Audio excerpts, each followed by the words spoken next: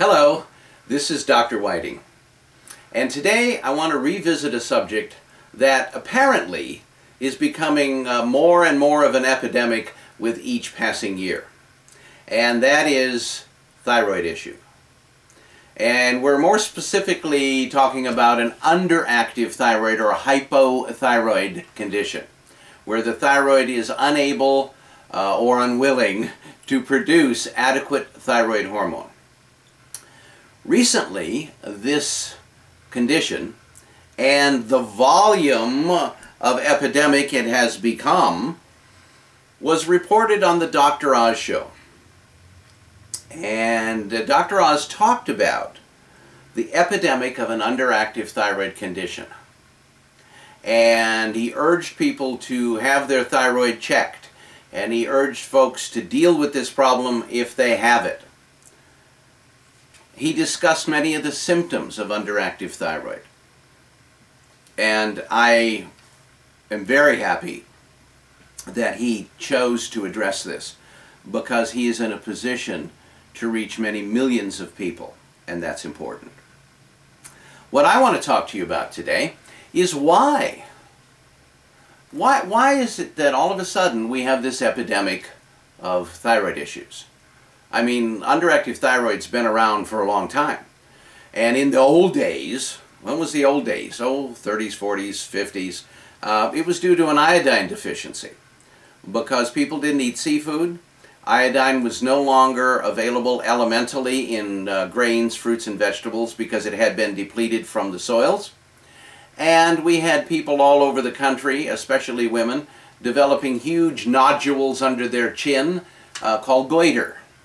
And goiter is a chronic, acute but can be chronic, issue with the thyroid gland.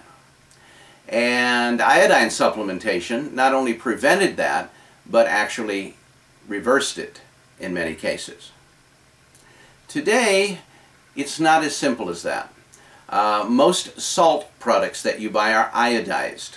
In other words, iodine has been added. If you take a good multiple vitamin mineral supplement, a good one, it should also contain iodine, which is an essential mineral.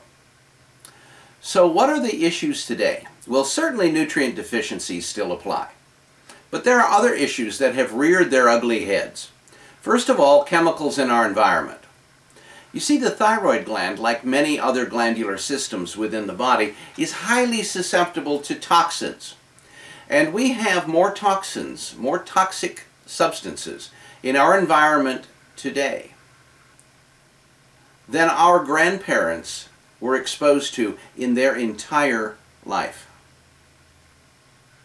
So in one day, we get more exposure to a greater variety of toxic, synthetic chemicals than our grandparents experienced in their whole life.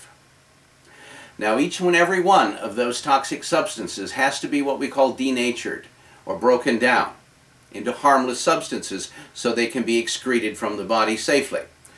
The primary organ that is responsible for that is your liver. Your liver is the chemical laboratory. And when the liver becomes congested because of too many toxins, becomes sluggish because of poor nutrition and poor diet, it begins to become less and less effective at breaking these toxins down.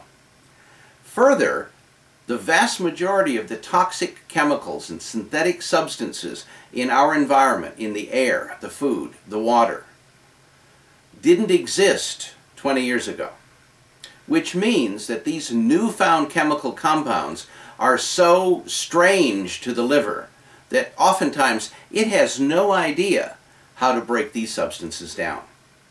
And as these toxins rise in the body, it can affect a variety of organs and glands, depending upon what your genetic weaknesses might be. So let's say you are predisposed to a thyroid problem, don't have one, but genetically you might be predisposed. As the body's internal chemistry spins out of balance, whatever is your genetic or hereditary weak spot is going to be affected first, and most aggressively. And in that case, it could possibly be your thyroid gland. What about fluoride? Now, fluoride is a mineral. It has been established as having some nutritional value in its organic form. However, heavy metal fluoride is a very toxic substance.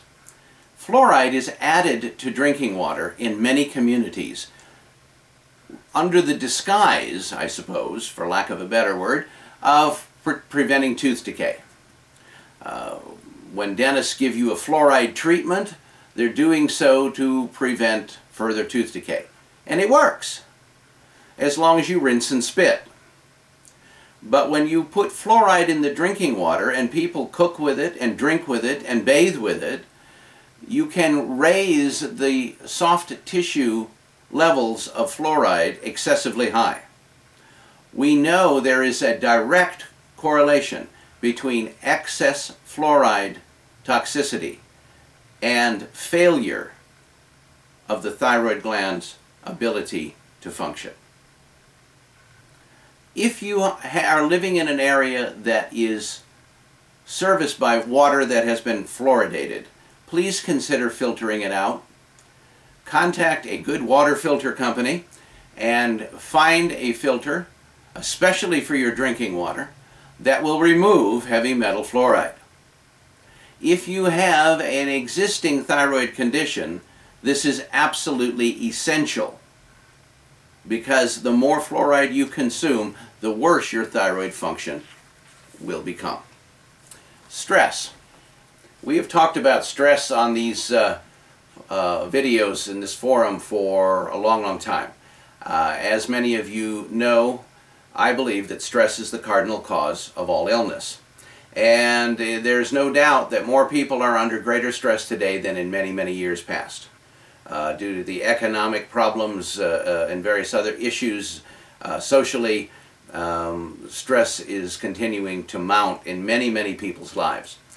When you have excess stress, which is the stress you feel you cannot manage, then you have an issue that it can adversely affect various living systems of the body. And again, wherever you have your greatest weakness, genetically or hereditarily, that's going to be the area that's going to be adversely affected first. So if you have a tendency towards thyroid problems, because they run in your family, for example, excess stress can oftentimes increase the risk of thyroid malfunction. Side effects from many drugs. There are lots of drugs in use today that are very harsh on the thyroid gland. And then, of course, radiation exposure. There's no doubt that we are exposed to more radiation today than in many, many years past. The ozone layer is being depleted, which means that there's more radiation reaching the earth from the sun. And if you are fair-skinned, that can be a potential problem. We also have radiation from X-rays. We have radiation from cell phones, and some people hang on those things glued to their ear for hours a day. And then we have people who travel, like me. We have people who have to occasionally go through those radiation scanners. And I have spoken with TSA agents, and none of them can tell me how much radiation we're being exposed to. And you might be interested to know that those radiation scanners are voluntary, at least at this point. And the reason for that is because they don't know the long-term side effects of repeated exposure. Now, I suppose if you travel once a year on vacation, you probably don't have to worry about glowing in the dark. But if you're a businessman or an educator like me, I'm going through an airport security 5-6 times a month.